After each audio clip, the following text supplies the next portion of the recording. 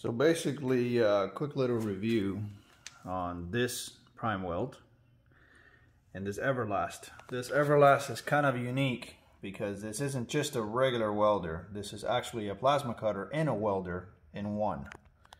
So I feel like a lot of the features of these machines, like if you stepped up to the Everlast like 185 or something like that, you'd probably get more features than this one. I'm thinking, I'm not really sure. This one's a little smaller, height-wise, and it's a little thinner. The Everlast, however, is a little longer than the Primeweld, which, I mean, it's the same thing. We're all after just a small form factor for a welder, you know, unlike this. This is an old Synchrowave 200, and it weighs quite a bit, a lot more compared to these two. I mean, these two probably weigh less than that bigger one.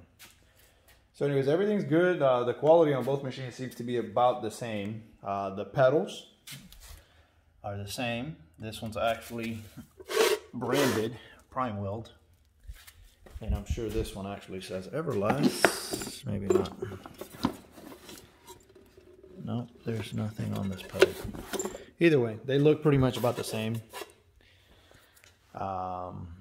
This welder, I actually put this on here, a flex head, but this one does not come with a flex head. The regular torch that comes on it is this one, which is a standard, just WP17. It does bring a cable cover, which is nice because these flex hoses are really not that strong. And if for any reason you lay a piece of hot metal on the floor and it rubs it, it's going to rupture the hose. They are not cheap. So this one brings that.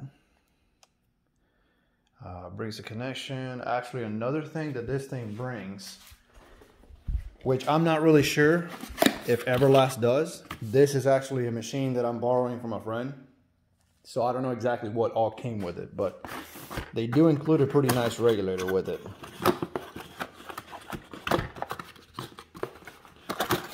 Which is really nice. I think I'm going to use this for back purging on the second tank.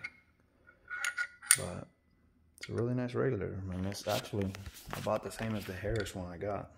Similar. Oh. But that's pretty much it. Brings the electrode holder you're doing stick. And that's about it. These are the two welds that I just did with it right out of the box. I have to play with it a little more because the tungsten is not balling up like it should. So it's got a tiny, tiny, tiny little ball there. And then of course I'm gonna have to play with the amps and frequency and all that stuff, see where the kind of the sweet spot is for me. But yeah, I mean, so far it seems like a very good buy at 800 bucks. I mean, you can't beat it. So let me know what you guys think.